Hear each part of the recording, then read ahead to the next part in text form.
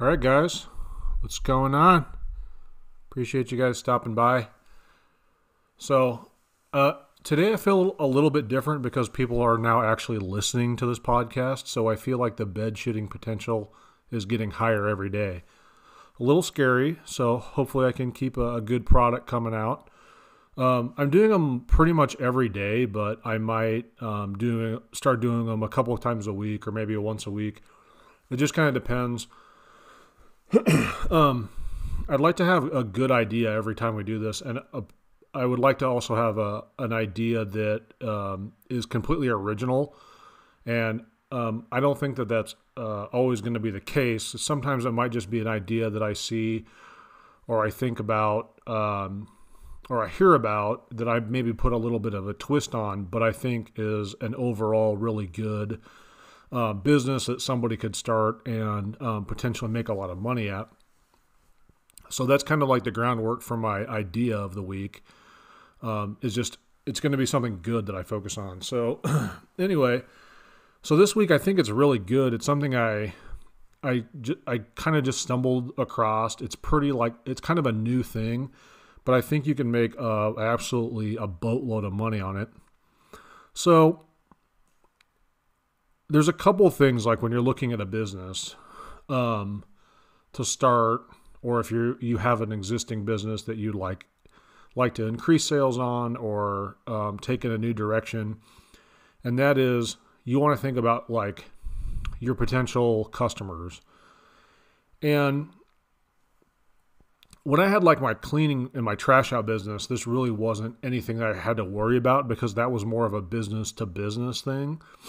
So I was just solving the problem of another business. So I didn't really have to think too much about my the people that I was serving because they were laying out exactly what they wanted from me.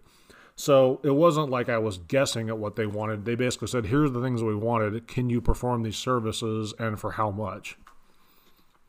So now that I'm selling real estate and flipping houses and doing remodeling, you really have to think about your consumer. And what I found is women spend a hell of a lot more money than men do. And they want things nice, they want things clean, they want things stylish. And really, I think that should be your target market. So even look at like a lot of like the biggest brands and who they advertise to, or the most expensive brands and who they advertise to. A lot of the time, they're really crafting their marketing to women, or they're crafting their marketing to men who want to impress women. So I always say market to women and that'll make you money, or market to men who want to impress women and that'll make you money. And a great place to look at this, or a great, I guess, category to look at, is health, beauty, and anti-aging. This is something that women have always traditionally spent tons of money on, from makeup to clothing to supplements, vitamins, stuff like that. And then I would say within the last maybe 40 years, men have really started to spend money on working out, supplements, I guess more like fashion trend kind of clothing. But you've also seen the rise of cosmetic surgery too, along with that. And it used to really just be women who were getting cosmetic surgery. Breast implants was kind of the first big one. And now it's like Botox, I would count as cosmetic surgery. Facelifts, things like that. And now you're seeing like a lot of men do it too. But it's still predominantly women. And I feel like it's so common that probably everyone listening to this podcast knows people who have gotten plastic surgery, and probably know people who get Botox on a regular basis. And I feel like it's huge in the United States, and it's also huge in a lot of other countries too. So it's just a gigantic market. And whenever there's a market like that, we want to look at ways that we could possibly take advantage of it. So that's what we're going to kind of do this week. And I've been thinking a lot about plastic surgery, cosmetic surgery, and even I would count like veneers too in that category, because that's an elective thing. So I've been thinking a lot about that. And me and my wife watch the show Botched. Whenever we catch it, it's just like people getting, sometimes it's people that are like just kind of basically normal people, and they, maybe got injured or maybe had to broke their nose and try to get it fixed. And these two doctors kind of fix it up for them. But then every episode they have someone who's just like a complete absolute freak and is addicted to plastic surgery, which I guess happens pretty frequently. And there's kind of like a reoccurring theme with people who are addicted to plastic surgery. And that is, it kind of like they start out getting normal stuff, and then like they'll get one nose job, and then they'll get a second nose job, and then they'll keep wanting it corrected until like the skin is like so damaged that no one will do it. But what I've kind of found watching that show is no one will do it in the United States, but they always find some doctor in a foreign country that'll do it for them. And it's usually somewhere in Mexico, Latin, or South America, or like seems like Turkey comes up a lot. So that kind of got me thinking. And my idea of the week, believe it or not, with that lead in, is plastic surgery tourism. And I guess that this is actually something that is pretty prevalent that I didn't know about. I guess according to some articles I read, I came across an article in Fashionista magazine, or fashionista.com. And according to research from Patients Beyond Borders, the medical tourism market in 2020 will be worth $87.5 billion. Each patient will spend about $3,400 per visit. And they kind of go into some different costs as far as like what it would cost you in the United States as opposed to other countries. So, for example, a full facelift costs $11,500 on average in the United States. In Malaysia, it's about $3,300, and in Mexico, it's about $4,700. Likewise, rhinoplasty costs around $4,800 in the United States, but in India, it costs you only about $1,400. So you can see the disparity, or the disparity, is that even the right word for that? You can see the difference. I'll dumb it down. You can see the difference in prices there between the United States and these other countries. And remember, if you're getting elective plastic surgery, your insurance doesn't cover it. So the reason these people are going abroad for plastic surgery is it's cheaper, it's faster, it's cheaper, it's faster, and there's less hoops to jump through, right? So if you have money and you go to another country, you're more likely to get something done without having to answer a ton of questions. So I think this is obviously something that's really. The other stat I'd like to share with you is it says, this is another source that it said in 2021, there's going to be an estimated 1.9 million Americans getting plastic surgery abroad. So that's a huge market that you can tap into. And I tried to go around on the internet and find some like companies, or I guess like facilitators, I guess they're called, where you could say, hey, like this is what I want, like how much is it going to cost me, what all's included and everything like that. And I guess I found some of them, and the ones I found online honestly looked really, really sketchy. They kind of have themselves set up as like, I don't want to say fictitious, but like a healthcare providing websites, which is like a little bit misleading, because if you're going out of the country for plastic surgery, there's a reason you're doing that, because you want something that a doctor in the United States won't do, or because you want something cheap. So like, why are we like beating around the bush with these company names and like websites that are kind of making it look like one thing when we all know what's really going on. So there is some competition, but nothing. I didn't really see anything that really impressed me. So kind of how these companies work, from what I could tell in the limited like research and limited information that I could get, is they basically work like a tourism company where they sell you like a package to go to like Turkey, stay there for like X amount of days at like an all-inclusive like resort, and then also like plastic surgery is included. So like a little bizarre, but that's kind of how they're structured. So if I wanted to get into this, or you wanted to start a business into this, first of all, just a disclaimer, I'm not even really too sure like how legal this is to solicit clients from the United States to travel outside of the United States to get plastic surgery. It's not super ethical, but I'm talking about it anyway because it's an interesting topic to talk about. So I don't really know the legality of it. Obviously, you'd want to start there to make sure you don't get sued, or make sure you don't get shut down, or make sure you don't get drug into court by somebody.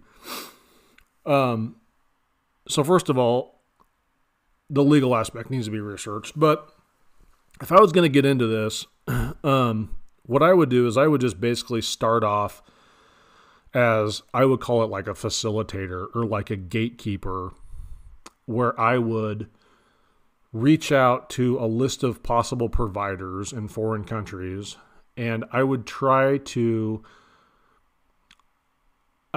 find ones that weren't just completely awful. Like I would find real doctors in these countries. I wouldn't find somebody who's like, yeah, I can do it at like this hotel.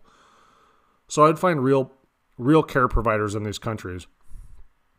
And then I would kind of try to find out, like get a price list for them, or like work out some deal where it's like, if I sent them a client, they would give me like a finder's fee or slap on like a fee on top of what they charge. So like basically like a markup. So if someone came to me that wanted like rhinoplasty that couldn't get it in the United States, and I sent them to Dr. I don't know any Turkish names. If Smith, the Turkish doctor, what would he quote that person, or what would he put on top of his normal fee for me sending him a client? So you'd want to work that out on the front end before you send anybody clients anywhere. The other thing that you would want to do is, wherever that doctor's located, you need to set up like a package of where your client would like fly into, where they would be staying, where they would be doing some of their post-operative recovery. And that would depend kind of on what kind of surgery that doctor offered as far as like the recovery time. So that's one thing. The other thing is, while you're figuring that out, you want to research your potential client list, or you want to research the potential clients that you're going to be reaching. And I think that would be fairly easy considering how big this market actually is. The market is actually even bigger than I thought. I had no idea almost 2 million people a year went out of the country for plastic surgery. But so I would start researching that. Obviously, like we talked about in the opening, I would probably target females. I would probably target females over like a certain age, people who follow certain Instagram pages, people who follow like maybe like Kim Kardashian, because she obviously has had like a lot of plastic surgery, things like that, and do your market research there. But I would start researching that. I would start also advertising for potential clients and collecting their contact or email information to start building an email list. Because any company you start or business you start like this, that's going to be reoccurring, or something that it's going to be a process to sell these people on, right? You're not just going to like throw ads out there and the people are going to sign up. You're going to have to do some convincing. They're going to have to see your name and your product over a certain amount of time. So we want to start that germination, or that we want to get that process started as quickly as possible. So start building a potential client list. start figuring out like who your service providers are and how much they're going to cost, and start setting up what the logistics are going to be once you do start sending them clients, and how you're going to get paid, everything like that. So once you get the I'm just basically calling this first section kind of, and the way you're going to start is you're going to send out these emails, do this advertising, and then if somebody contacts you, then you're basically going to like be selling directly. So that's going to be like kind of phase one, and I'm going to call phase one like the facilitator phase. Because you're just going to basically be acting as like a gatekeeper for Americans who want to go to Turkey or want to go to Colombia or Mexico and get plastic surgery or elective surgery done. So you're kind of just going to be acting as a gatekeeper for a fee there. Once you have that up and running, what I would do is I would try to streamline it more so you're not actually the one who's doing the logistics or setting these things up.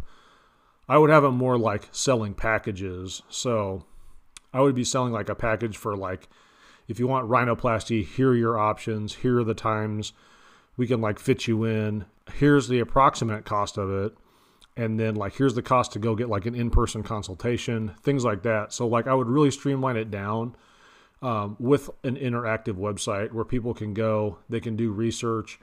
And then the other thing I would do is when you're in the facilitator stage, what I would really try to do is I would really try to find somebody who's like on Instagram or Facebook or YouTube, who's like an influencer who has a really big following. And I would try to get them to get plastic surgery or elective surgery if they're into that thing. Obviously, you don't want to like force somebody, but if they're into that kind of thing, try to get them to use one of your service providers and go through you. And I would even like potentially give this person plastic surgery for free. So like if they wanted, let's say they wanted a nose job, you could send them to India or Thailand or something like that. It might cost you $2,500, but then in exchange for the nose job or whatever you buy for them, breasts or an ass lift or a Brazilian butt lift or whatever, they agree to like do so many like plugs for you and your service of plastic surgery tourism. And I would try to do that like a dozen times as you're making money. Mix in some freebies for people who have a following that can influence others to use you. Because I think, like, look at Instagram. Instagram is tons and tons of, it's just, Instagram is basically all like visual. It's all eye candy. And if somebody built a big following on how they look, their followers are very into the way they look. They could be into beauty, anti-aging, health, all that kind of stuff. And they're going to be really open to getting plastic surgery, to getting elective surgery. And if they know someone that they know, like, and trust who has used you, that's going to be like huge for you. So as I got those people in, they would be like a big part of my website, right? I would have their testimonials all over my website and video testimonials, everything. Try to get as much as you can out of that. But like I said, after the facilitator page, I would have it streamlined down to an interactive website where they can go through, they can pick where they want to go. They can pick like what hotels they want to stay at. They can pick what kind of surgery they want. So I would really like think of it as like a Travelocity for plastic surgery, where somebody can just like do all the logistics for themselves. Like they can say like, well, I want to go this month from this day to this day and get this work done. And like, okay, there's a Four Seasons in this town that I can stay out for this many days. So you would get the commission from the surgery as income. You would also get like a cut of the way I would set it up is I would try to get a cut of like all the travel stuff too. So like airfare, hotel, rental car, if they got something like that. So if you could get something up and going like this, I think that you could potentially make millions of dollars a year doing this, because let's say you found somebody in let's say you found somebody in India to do rhinoplasties for you and they're charging $1,400. Well, maybe you could, if you say, I'll get you like a volume. Could I get a volume discount if I send you X amount per year? And they're like, yeah, I can do some kind of volume discount. So instead of $1,400, it's $1,000. And then you put $1,000 or $1,200 fee on top of that $1,000. I mean, that can add up really quickly.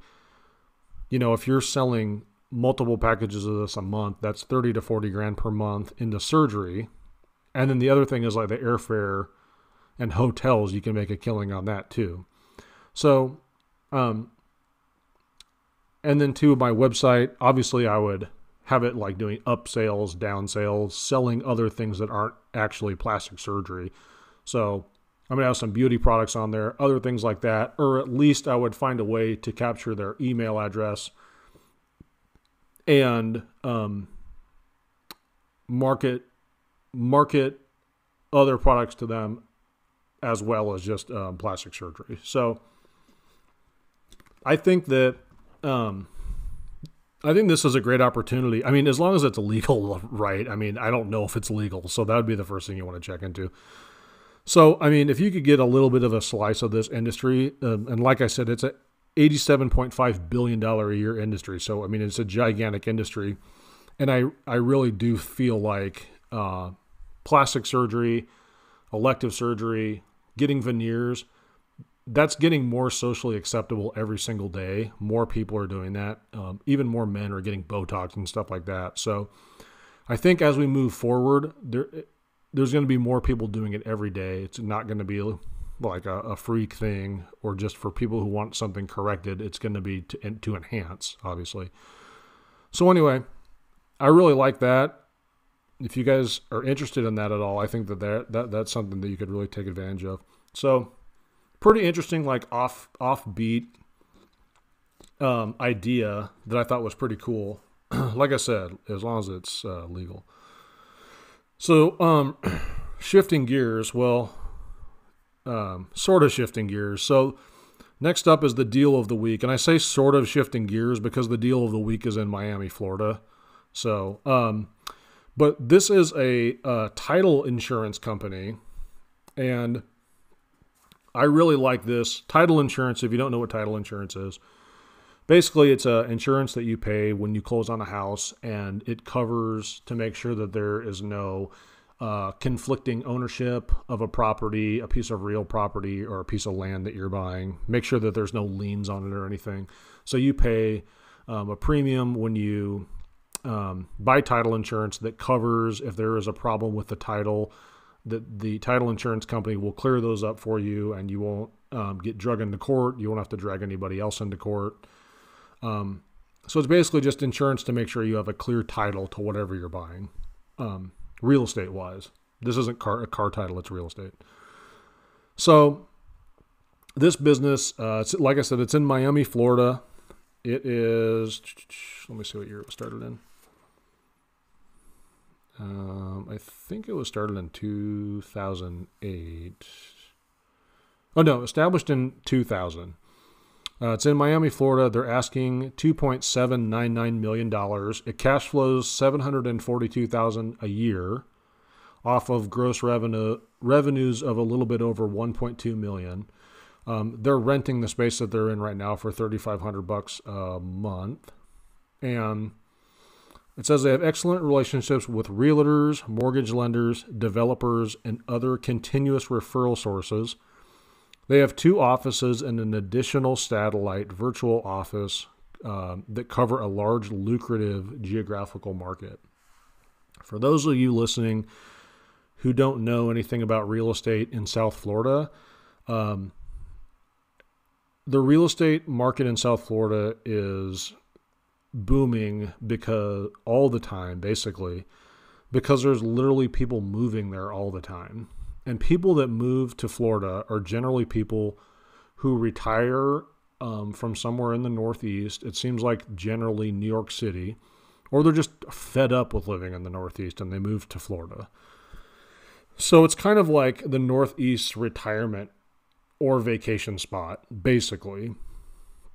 And there's a lot of very expensive real estate there. There's a lot of real estate development there happening all the time. So this is a great play. Like I said, it's been in business for 20 years, extremely strong cash flow.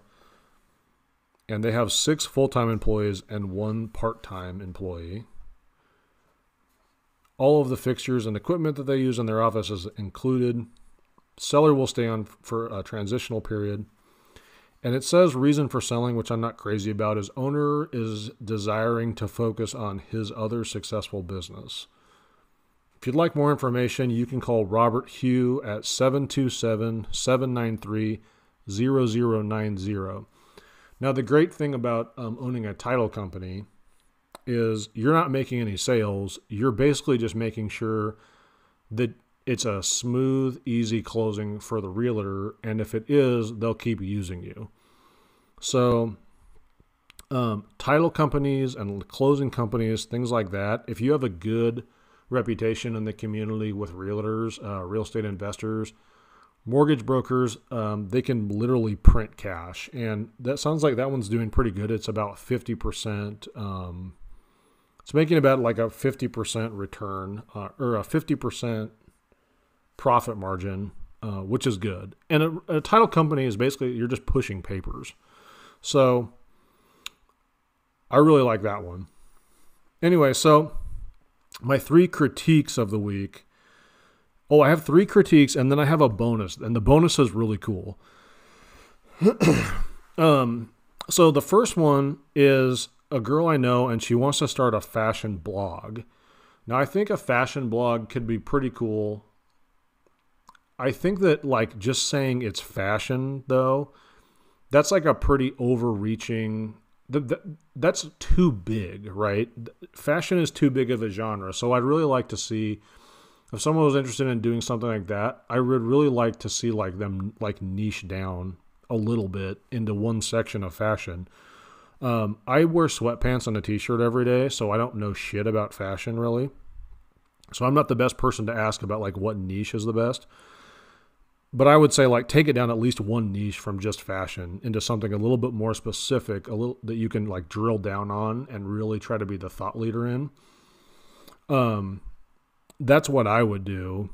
And then I think a blog is good for like long form like articles and write-ups and like long form interviews there. But along with the fashion blog, you know, I obviously want to see something on Instagram.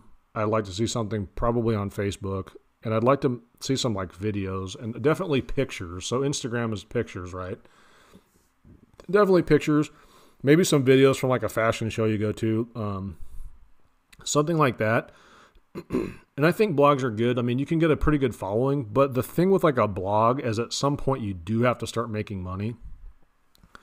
My wife has a friend and she has a fashion Instagram account or social media presence. I don't really know what it is. I guess it's a fashion blog, but she doesn't get anything from it at this point. I think she's been working on it for like 5 years, and she does, I think, like a little like photo shoot kind of thing about maybe 2 or 3 times a week.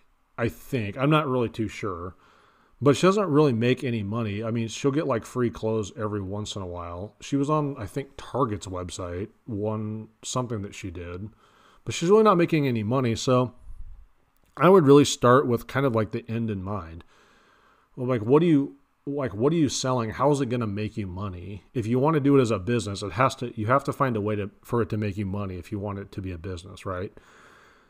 So you really need to find a way to make money with it. And you can sell products, you can sell informational products, you can do advertisements. I think that would be a really good one, because within your blog or within your post, you could have links to where these products are sold, like Amazon links that you could get paid from. So I think that could potentially be good. Obviously, you have to have a passion for it, because you're not going to make any money for quite a while, right? So I think that could be good, but think about how you're going to make money before you get too far into that. So the second one today is not really starting a business, but it's more like, I guess like buying into a business. So what it is this person wants to get to have like either an Allstate or like a State Farm or like a Farmer. They want to be like an agent for either State Farm, Farmers, or Allstate, something like that. So property and casualty insurance. And I think kind of how it works is they like put you through some kind of school. I think this is how State Farm does it, because I knew somebody who did this.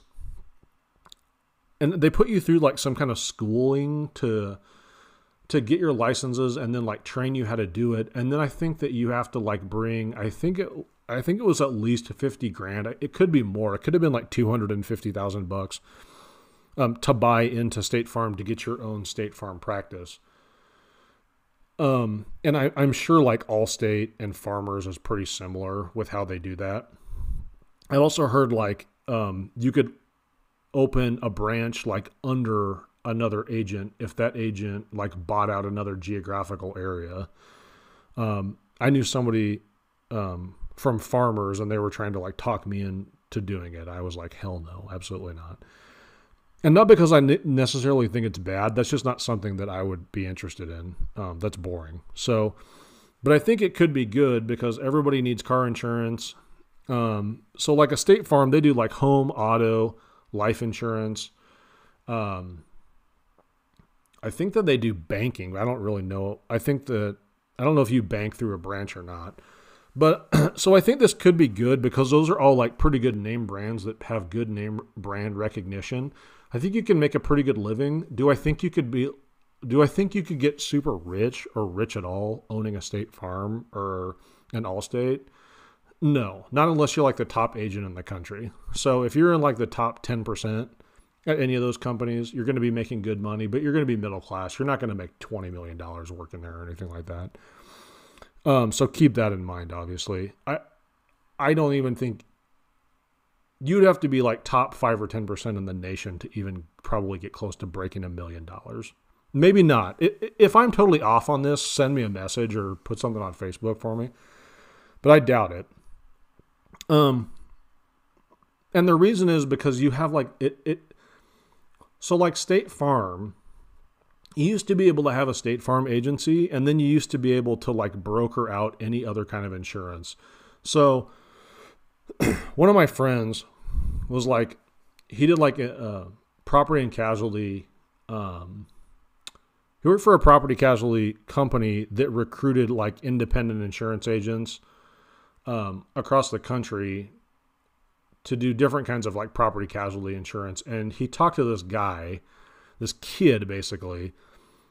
And this kid, he had like a property and casualty insurance agency where he handled only businesses. So he would like insure businesses, everything from like a one-man painting shop to like a big manufacturing businesses. And he was like 21 years old, and he had like a multi-million-dollar book of business. So my friend is like, "Oh, how are you doing all this business? This is like insane. Like, because he was like 21. So he was like, how are you like doing all this?" And he was like, "Oh, my dad is like the number 3 State Farm agent in like the whole world. And it used to be that when you were a State Farm agent, you could sell any kind of insurance if like State Farm didn't provide it.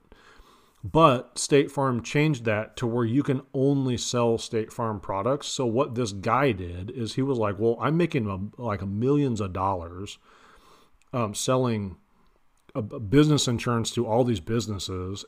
And I think they were in Los Angeles. And so he's like, well, I'll just like take all of this business and just give it to my son, and I'll keep my State Farm business.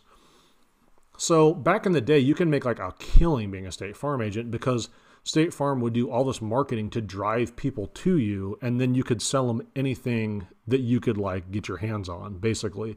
But now it's different. You can only sell State Farm products, so you can only do basically consumer stuff. And as far as I know, State Farm is basically priced out of anything commercial. So If I had like a huge manufacturing company, I couldn't go to just my State Farm agent because they basically can't do that. So if you're a State Farm agent, you're basically cut out from a pretty lucrative sub-market of insurance. So I would keep that in mind. Could you make between $100,000 and like $300,000 a year, like fairly easily because they're State Farm's driving people to your location? Yeah, probably. But now it seems like there's a State Farm where I live. There's like a State Farm on every corner. Same with Allstate and these other companies. So I think for somebody who basically wanted a job with a little bit more upside than usual, it could be good. If you are a true entrepreneur and you have a drive to make as much money and be as successful as you can, might not be a great fit. Just depends on what you want to do. So that's a maybe. So 2 maybes so far. The third one is a tutoring business. Someone was that I know is a teacher, and they're like, I guess like fed up with all the bullshit of teaching, which my mom was a teacher and she lasted, I think, like 2 years, and she was an art teacher. So an art teacher at like an elementary school. So it's not like she had parents coming in bitching her out because her their kid wasn't like learning how to draw like a shape or something. So I know that being a teacher can be like sort of miserable. You're not really getting paid that great unless have been there a long time. The other thing with being a teacher is like you're dealing with parents and you're dealing with kids who don't necessarily want to be there, and their parents don't really necessarily care what they're doing. And the other thing that's kind of weird is like at schools, high schools and stuff, the teachers have to like put up with a lot of bullshit, like political stuff within the school. So that's kind of weird. So this person is just basically like fed up with being a teacher, and they're like, well, maybe I should just like tutor. So I could like tutor kids in like math, I could tutor kids in science, any like grade basically. The other thing is like I can tutor for like SAT and ACT prep. And I actually like that. Like, I think that tutoring for ACT and SAT prep, I think those are like pretty good because if you're a teacher, you can get your hand on like the study guides. You can have like flexibility with when you like meet the kids. You could do it in the summer. You could do it on the weekends. And if you're taking the ACT or the SAT, at least you're like somewhat motivated. So your students are going to be at least somewhat motivated. And then if the kids' parents are willing to pay for tutoring, then that means that they care. So I know like if you're a teacher, you want your pupils to give a shit. So I think that could potentially be good. I don't really know how much money you could charge for tutoring. I took like a test prep thing for like the LSAT after I graduated college, and I remember that being pretty expensive. I think that was like $2,000 to do that. And just like college, it was kind of a joke. They just gave you a book and you just read the book on how to like take the test. So I think if you want to do a tutoring business, ACT, SAT would be really good. STEM would be really good. It would be actually even better if you could get into tutoring for like post-secondary stuff like MCAT, LSAT. I think test prep is a little bit better than just straight up tutoring. And I'm not really too sure how much money you can make doing that. If you could get into the post-secondary stuff where you're charging $2,000 and you could fill a room with 30 kids, that's totally worth it. I know that there's like Kaplan franchises you could get into with that. But maybe if you were a little bit cheaper, you could steal some people away from things like Kaplan. So I think people are getting more into like having their kids tutored as well. So I think there is a lot of angles you could work with that. I think that could actually be pretty good. And if you are tutoring, I think you can handle like a pretty large amount of like kids per week.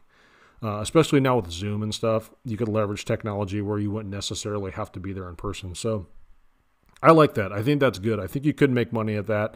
I think you could scale that. So that's a thumbs up for me. Tutoring or test prep business is good. So the bonus, and I don't have a lot of like all the information yet, but I wanted to talk in this episode about it. And then these people that I know are thinking about buying. They're thinking about, and I don't have all the financials for it, but I just really like the concept. They're thinking about buying 3 haunted houses. And they're not really houses. 2 of them are like basically abandoned commercial buildings in the downtown area. And then the other one, they just put up as like, it's like a tent that they put up kind of like in the suburbs and have people go through. And they're not asking like a ton of money for them because obviously it's seasonal. Well, it's only one holiday, right? It's Halloween. So you basically get like about a 30-day buildup. I think that they're asking like around $380,000 for all 3 buildings, or the 2 buildings, and then the like tents basically. And then the rest of it is like sort of self-explanatory. So there's not a lot to it. Like you keep the lights dark. There's some like props and stuff that go with them. But I thought that was like really interesting. And like I said, I don't have the like financials right in front of me, but I guess that they average, the ones downtown like do okay because like downtown isn't like a lot of like kids or high school kids. They do like okay. They pull in some high school kids and some college kids that like want to go to a haunted house and then drink. And I think that it's not terribly expensive. I think the ones downtown are like $20 per person. They maybe get, on like a good night, a couple hundred people. But the one like out in the suburbs actually like does pretty well.